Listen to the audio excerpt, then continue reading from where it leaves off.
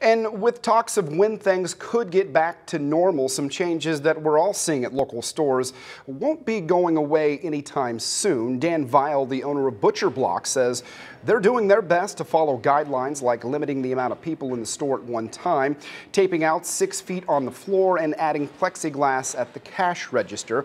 These changes are what officials say you should plan on for a while, and Vile says he agrees. I think some of the stuff that we're doing right now is going to be forever. I think some of the stuff that people figured out is probably a good thing. There's nothing wrong with sanitizing your hands every time. There's nothing wrong with wearing gloves. There's nothing wrong with social distancing.